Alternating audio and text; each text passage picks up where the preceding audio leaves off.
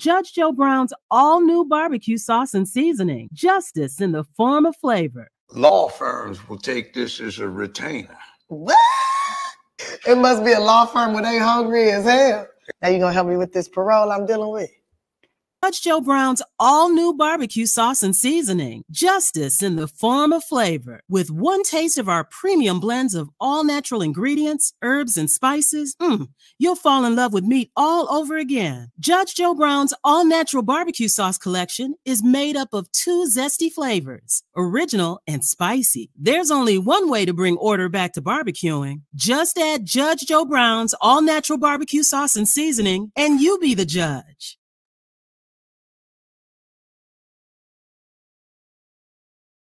I know we have a problem with our slave history, but it is what it is. And we have to move beyond that. And, oh, yeah, I see somebody's been eating well these days.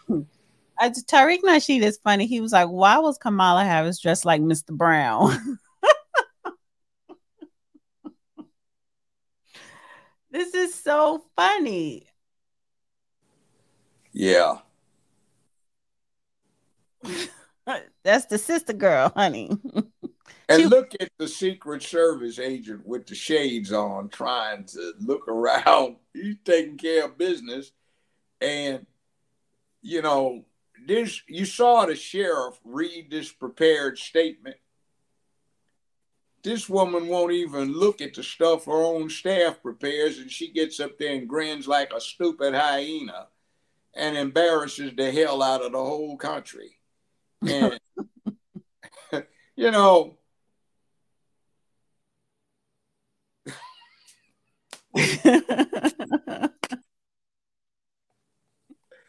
you know, you know what this looks like?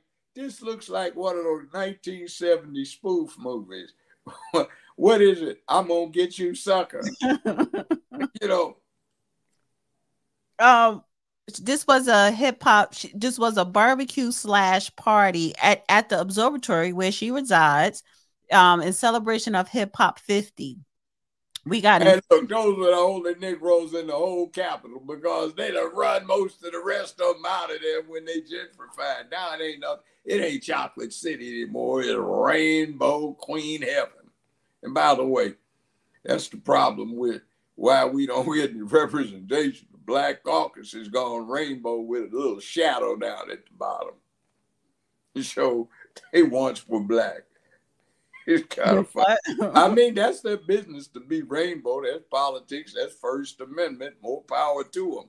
But the problem is our black caucus. Well, this is your frat brother right rainbow here. Rainbow caucus. It ain't mine. I didn't make him.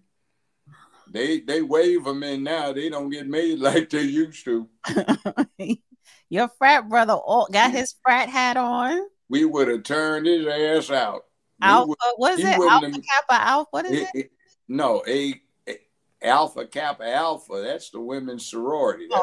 What is your sorority? I mean, your fraternity? Alpha Phi Alpha. Yeah, Alpha Phi Alpha. He got his Alpha Phi Alpha hat on with Keisha Lance Bottoms, the former mayor of Atlanta. Fat Joe, the Puerto Rican. We have this tether up here, Lovey. Of course, he's with Kamala Harris. They just happy niggers that they got to meet the head house, third floor house wench. Ain't that something? Oh, it ain't even a real one. Just came in and faked it out.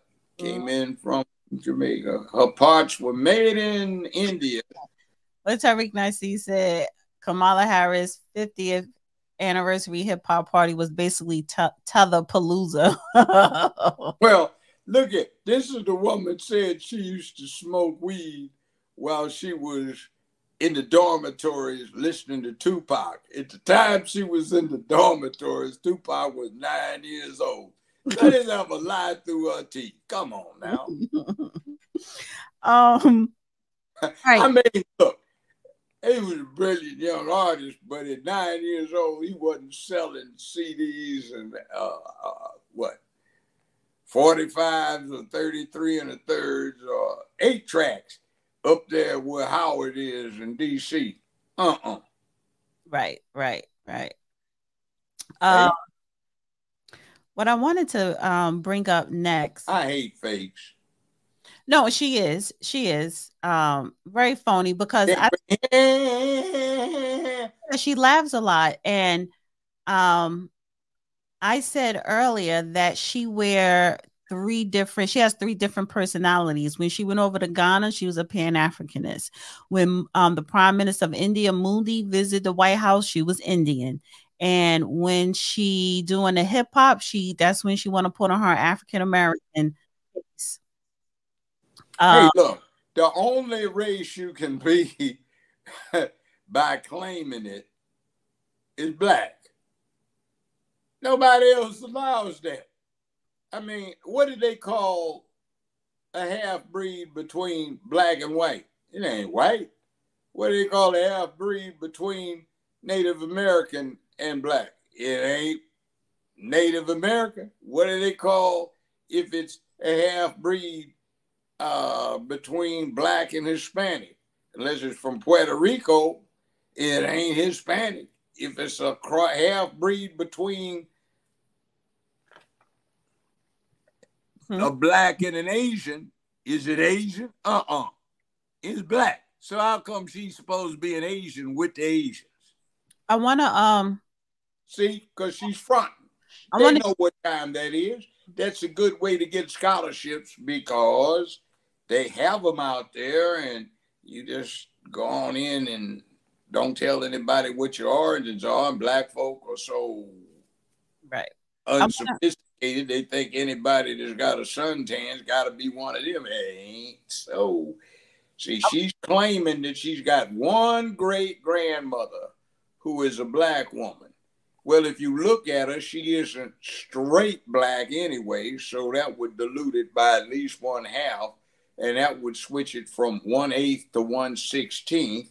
And then if you look at it, it's maybe a quarter, so that would be 1/32. And guess what? Until the 1930s, even a black person in America could be declared white if they made an application, and that's all they had in them. There are a whole lot of descendants of those, but we don't even get there because the daddy says that ain't a black woman. That was a Hindu house servant, and they ain't nobody recent left from Africa in the family. There's Irish and Hindu, and that's it. I want to play this video of her explaining about that law she passed when she was DA in California to lock up parents. I would not be standing here were it not for the education I received. And I know many of us will say the same thing. And I believe a child going without an education is tantamount to a crime. So I decided I was going to start prosecuting parents for truancy. Well, this was a little controversial in San Francisco. And frankly, my staff went bananas.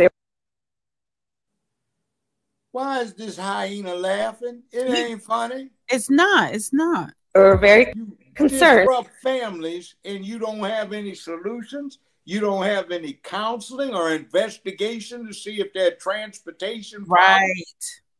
And you just go in and lock up, and then your sleazy ass is up there grinning and giggling like a hyena. All of the hell you caused. And see, I was in California when this was happening. At least part-time, back and forth between there and Memphis. My last in-laws were from San Francisco. Last father-in-law was a traffic engineer for BART, Bay Area Rapid Transit Authority. You know, so yeah, I know what time that is. This heifer, you know what else she did? To get rid of crime, you know what she was doing? If a place got robbed too many times, held up, stuck up, instead of going after the criminals, she was trying to close the business down so they wouldn't be an attractive target. Ain't that dumbass? Let me finish playing this. We didn't know at the time whether I was going to have an opponent in my re-election race. But I said, look, I'm done.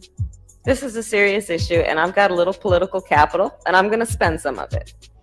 And this is what we did. We recognized that in that initiative, as a prosecutor and law enforcement, I have a huge stick. The school district has got a carrot. Let's work in tandem around our collective objective and goal, which is to get those kids in school. So to that end, on my letterhead, now let me tell you something about my letterhead. When you're the DA of a major city in this country, usually the job comes with a badge. And there is often an artistic rendering of said badge on your stationery. So I sent a letter out on my letterhead to every parent in the school district, outlining the connection that was statistically proven between elementary school truancy, high school dropouts, who will become a victim of crime, and who will become a perpetrator of crime. We sent it out to everyone. A friend of mine actually called me and he said, Kamala, my wife got the letter. She freaked out. She brought all the kids into the living room, held up the letter, said, if you don't go to school, Kamala's going to put you and me in jail. Yes, we achieved intended effect. That was the end of it. That's revolting.